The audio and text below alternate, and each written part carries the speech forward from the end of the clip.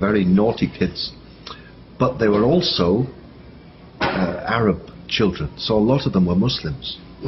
So my job was to teach the children in the school about the 6 major world religions: Buddhism, Hinduism, Sikhism, Christianity, Judaism, and Islam.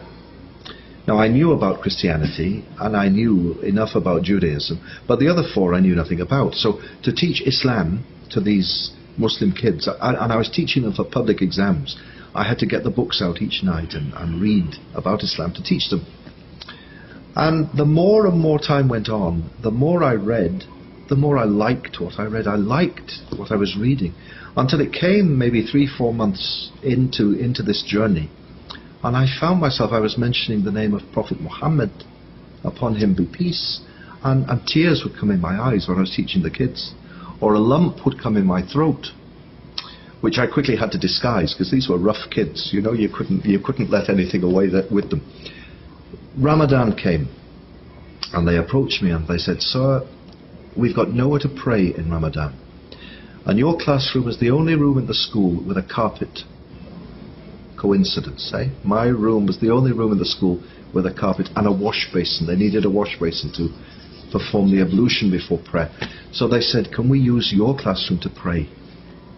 So again, this part of the journey. The long and the short is that during Ramadan they prayed, and I sat at the back and marked my books and prepared my lessons. But basically, after a few days, began to watch them pray, and I'd look up and say, "Oh, they're doing this now, and now they're doing this." And I became fascinated, and I went to the internet, and without telling them, I learnt off by heart the Arabic words they were saying. So at the end of Ramadan, I knew how to pray. These kids had taught me how to pray. And as well, at the beginning of Ramadan, when they'd said, "Can we pray in your room?" I said yes. But also I said, in solidarity with you, I'm not a Muslim, but I'll fast with you during the month of Ramadan. So at the end of that Ramadan, I'd learned how to pray, and I'd fasted, not for Allah's sake, but I'd fasted to encourage the children's faith. So more and more months went by, and by this time I knew what Muslims were like. I knew they were good people. I felt comfortable with Muslims. So I began to go to London Central Mosque to learn more about Islam for myself. Not to teach, but for my own heart and my own mind. And the final one of the talks there was given by Yusuf Islam, Cat Stevens, the famous singer.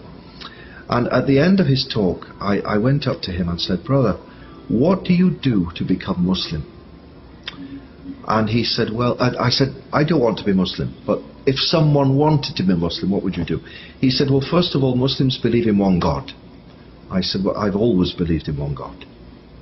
He said, "And Muslims pray 5 times a day." I said, "Well, actually, I know how to pray in Arabic." And he gave me a very puzzled look. And he said, "And Muslims fast during Ramadan." I said, "Well, actually, I've fasted in Ramadan for the whole month." And he looked me directly in the eyes. And he said to me, "Brother, you are Muslim already. Who are you trying to fool?" And with those words, "Brother, you are Muslim already, who are you trying to fool?" the call to prayer sounded in the mosque. Allahu Akbar for Salat al-Maghrib. And everyone got up to go and pray in the prayer hall above.